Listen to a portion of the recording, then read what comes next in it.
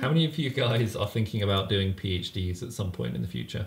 Yeah, I'm just not sure if academia is quite the world for me. I was kind of thinking of getting a job and seeing if my career needs it. Not just to call myself doctor or anything, but also... No, I think I'm employed. I don't really feel like doing 3 years of research on something that I end up not liking. to sort of differentiate you from a lot of other candidates. I have found that quite a lot of the jobs that I'm looking at that take my interest, you ask for PhDs. That's kind of how I feel, only from talking to other people who've done PhDs, who say after they've done their PhD they struggle to find jobs still. Hi, my name's Ben. I did a PhD before starting a company to help PhDs start their own companies.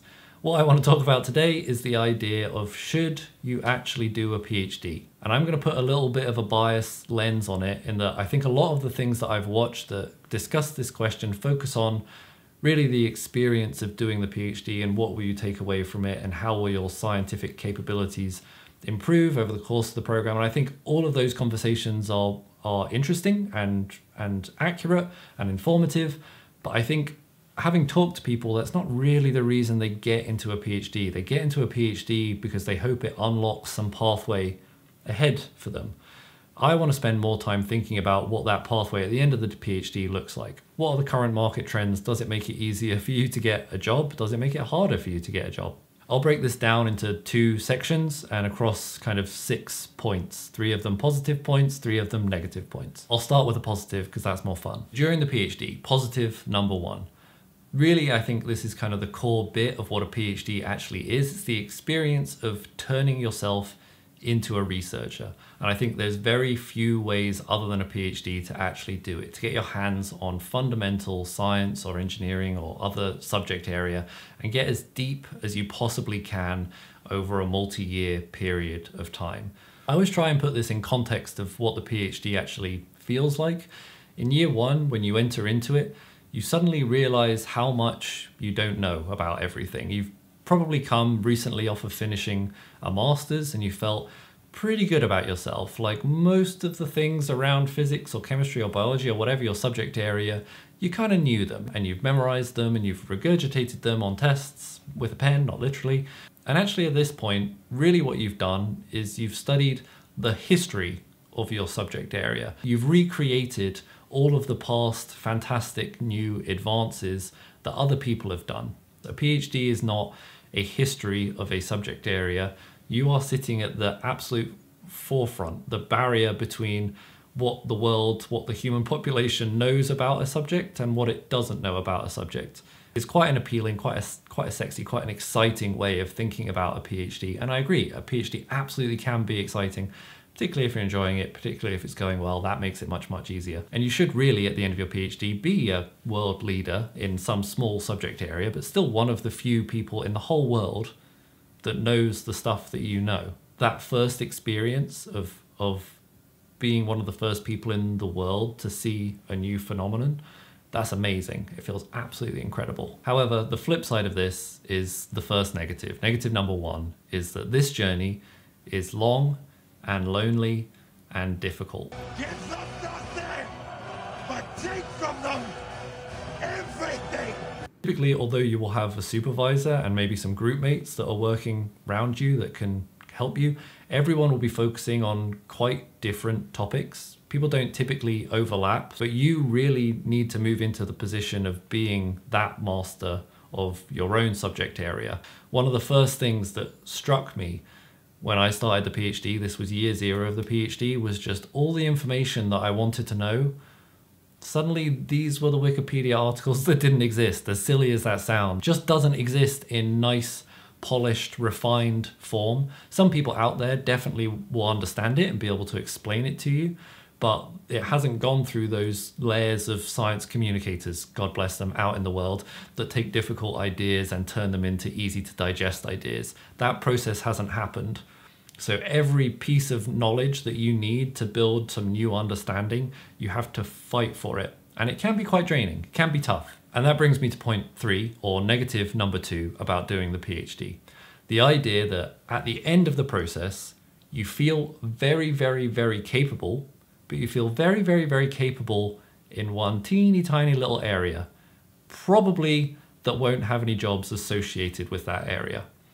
I think one of the major down points of a PhD is that you feel like you are overly specialized. And this is a fear that I know a lot of people kind of have voiced to me and worry about, that they will be pigeonholed into doing something very particular and there won't be that many opportunities to do that particular thing out in the world, either within academia, within industry, within other things. And I think to a certain extent that's absolutely correct. And I felt it at the end of my PhD. I did a PhD in optical physics. At the end of the PhD, I absolutely thought of myself as an optical physicist. I said, my skills start and end right around optics and just before engineering. And actually, that's totally not true. A PhD is an exercise in learning how to learn. And in a 4-year period, if you've done one in the UK, you've gone from pretty much zero knowledge about a subject area up until the point of it being cutting edge and really only a handful of people in the whole world maybe knowing more than you do about the subject area. If you can do that over 4 years, you can go and turn your brain to most other subjects and repeat that exercise, maybe not up to 100% mastery of the area, but up to 80% very, very, very quickly. And some of the best advice that was ever given to me was that I shouldn't look at myself as an optical physicist. I should look at myself much more broadly as a scientist. Someone that can take ideas, distill them down, understand the fundamental mechanics that are at play, and apply them and learn them and understand them very quickly. Negative number 3, I think this problem really is compounded by the fact at the end of the PhD, what a PhD has prepared you for is a career in academia.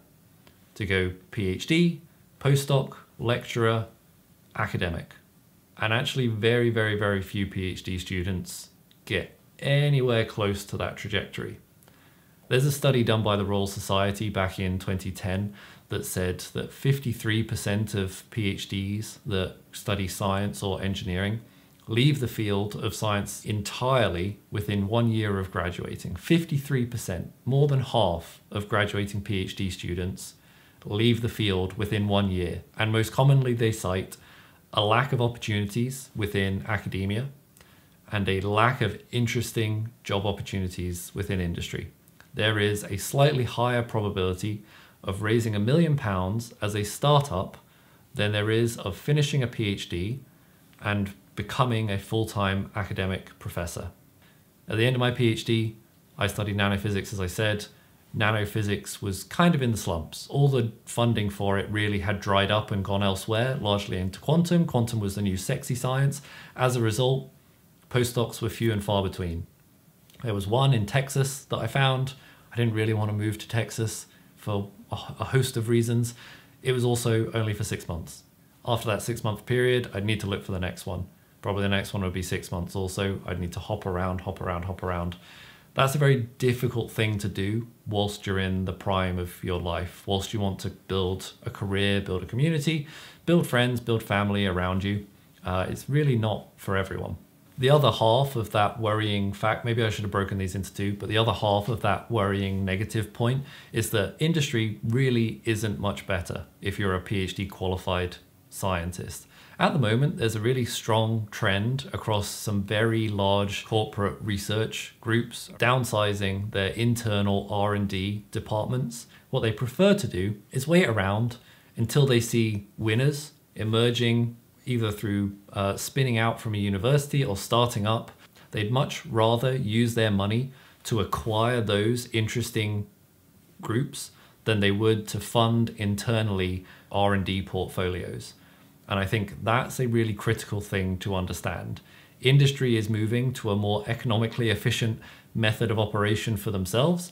But unfortunately, what that means is that for scientists, jobs are again fewer and further between. And that brings me to my next point, which is positive number 2, and dovetails nicely from all of that doom and gloom that I was just spreading to actually turn it on its head and say it's not really that bad. What we're going through is Industrial Revolution 4.0.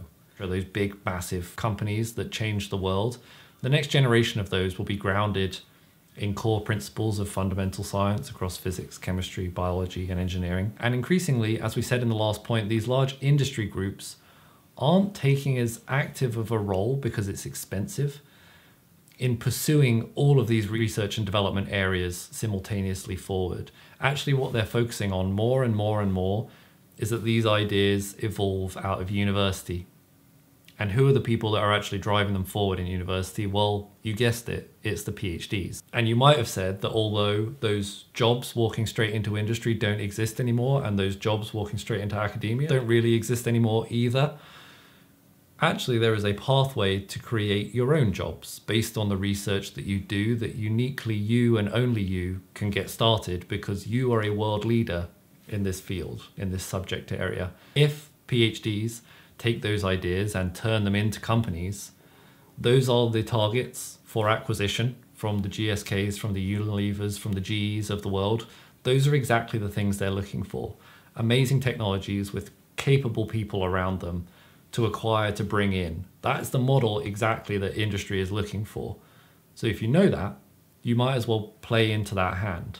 And I think one of the only ways to be at that forefront is to go through the PhD.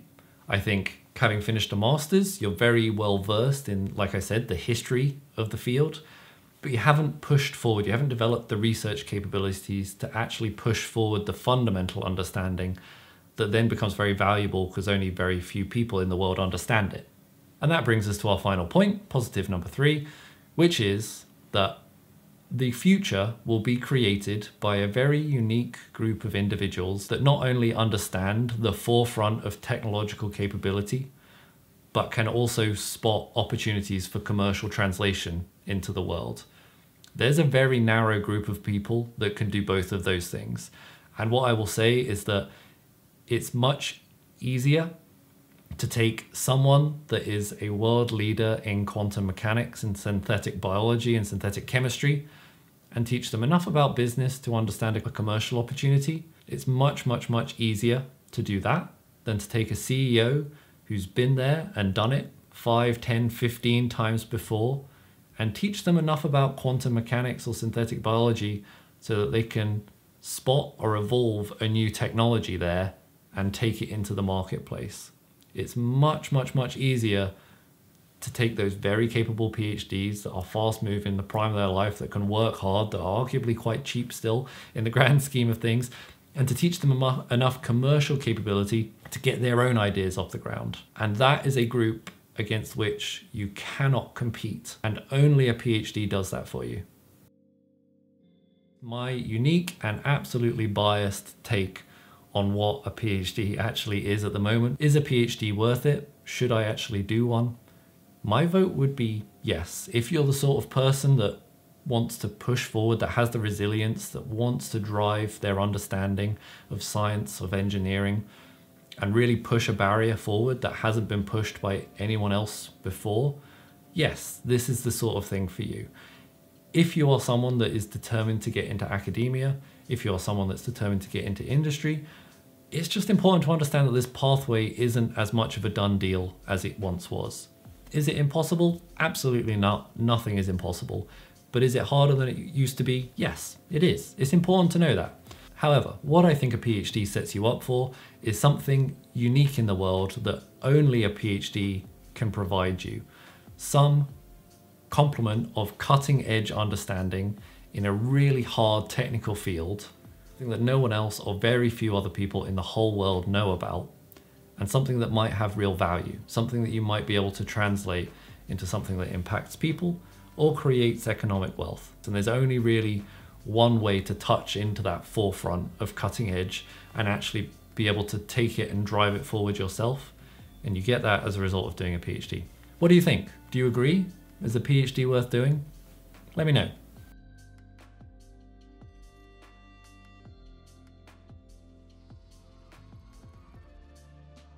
Take from them